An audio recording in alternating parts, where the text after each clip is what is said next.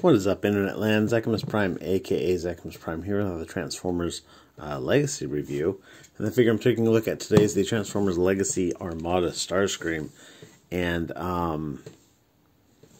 yeah, this is kind of an interesting thing. I don't know why they suddenly decided, oh yeah, let's take a look at Armada figures or whatnot. But they're like, yeah, you know what we haven't done in a while? Armada Starscream. We haven't done them since the Thrilling 30s line, like just a few years ago. And yeah, it's a pretty faithful looking rendition. Like, really good. This is easily the best Armada Starscream that we've ever gotten. It looks really good. But yeah, let's talk about his accessories real quick. It comes with this wing sword here. I do kind of wish, again, as I wished for the Thrilling 30s version, I do wish that they had figured out a way to make the wing turn into the sword. I think that is more, you know, would be better, but it is what it is. And he'll hold that in his fist. And then he also comes with the Star Saber, a nicely detailed, like, collection of minicons. And that will go into either fist, and he can hold them both and cut stuff, I suppose. But the sculpt on this figure is really good. I do like some of the work that they put into it. They put in features in here to fill in those gaps. I think that's really great. He does have gaps like down here on the thigh, but you know,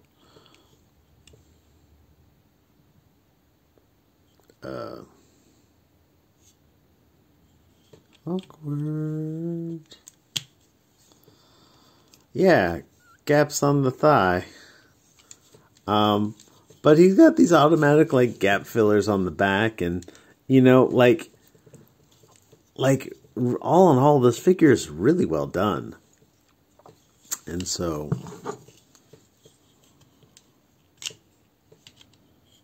stay.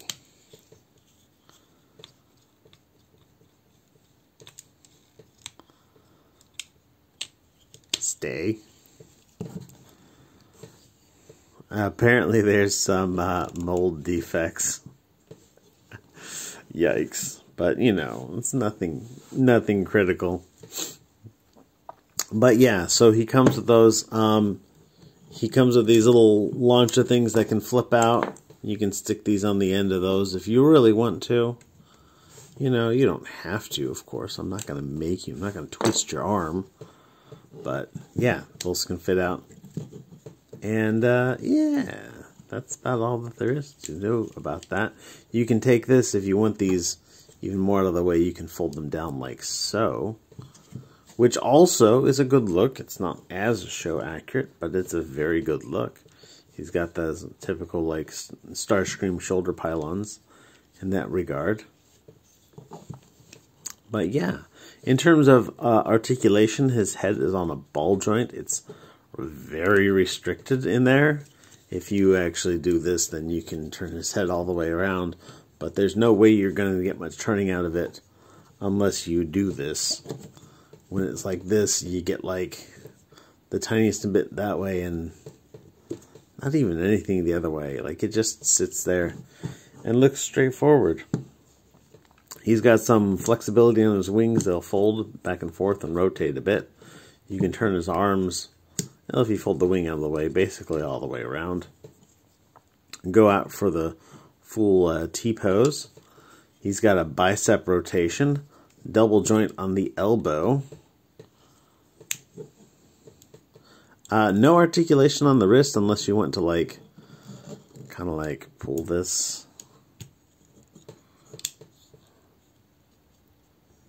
out of its little spot.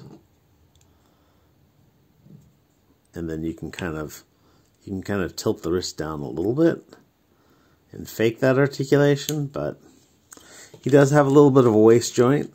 Not much, but it's, you know, more than we've ever gotten on an Armada Starscream before. These canards flap about. Not sure exactly why. Because, like, I think maybe they just might be to, like, make his, like, cross-section, midsection more, like, sleek. Because they don't get in the way of any... Well, I guess if you want to move the leg all the way forward, then the canard needs to fold in for that. But maybe that's what it's all about. That's what it's all about.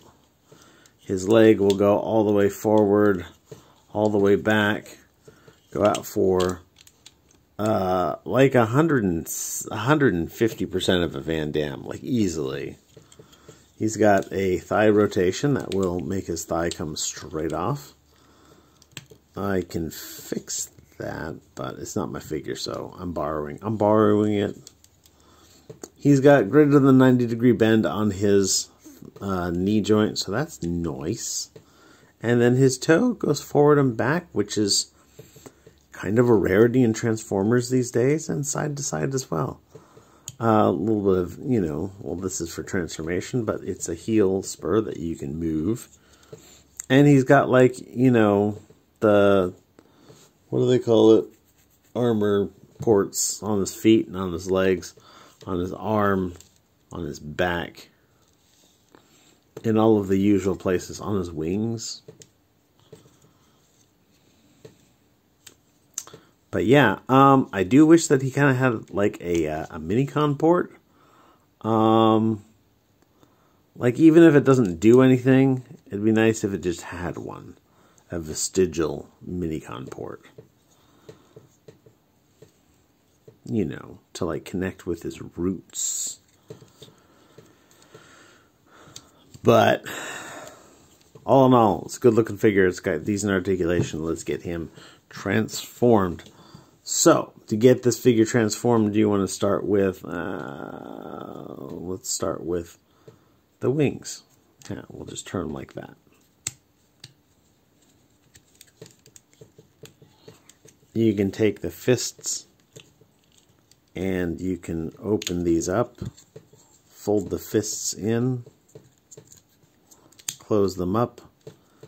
The shoulder is on this little like hinge part that will come out to the side. It actually, you can move it out to the side when it's like this.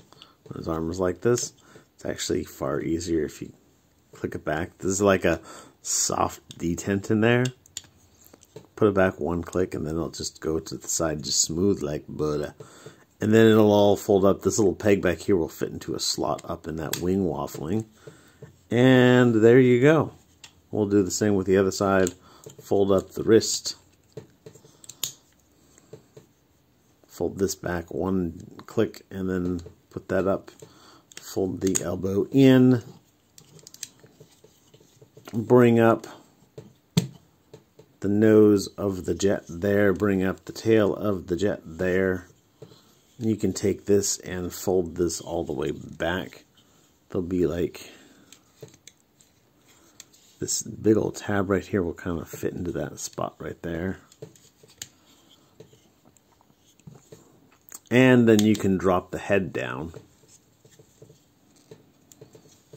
Now for the legs, you want to take, you want to take and turn the leg in, open up this doohickey on the back.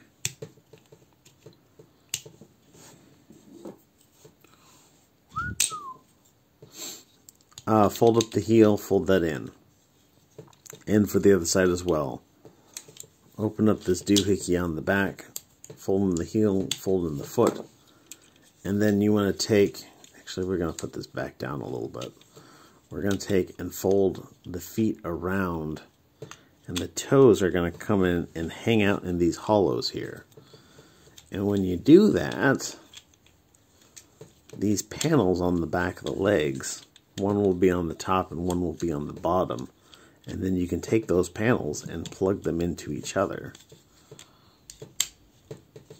And so when you put this all back up, come on, go home, toe.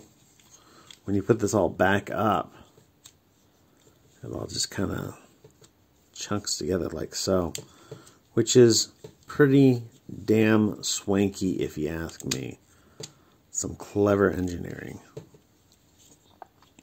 And there is Starscream in his, go away head, in his vehicle mode. Now for his accessories, you can plug them into the arm here. You can plug them into the wing here. You can plug them into the bottom here.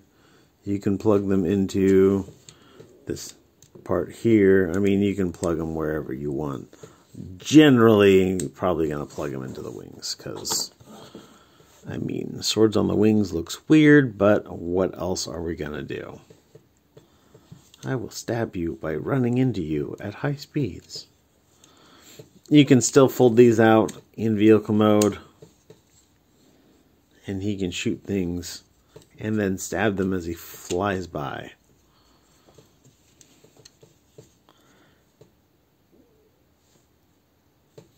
I was going to say something about landing gear, but as I look at it, there is no landing gear. That's everything that there is to say about this figure. All in all, I think it looks pretty great. Definitely a must-have for a fan of Armada or a fan of Starscream. And, yeah, good paint apps, good proportions, good details, good engineering. And when he gets fast, he can, when he needs to go faster, he can flap his little canards. So, I mean, I was about to say something about the aerodynamics of those canards, but then I looked at this thing and realized that aerodynamics is not really a big concern for the design of this chunky Armada figure. But anyhow, that's all I got to say about that. Thanks everybody for watching. You guys are fantastic. Everybody stay awesome and be good to each other. See ya.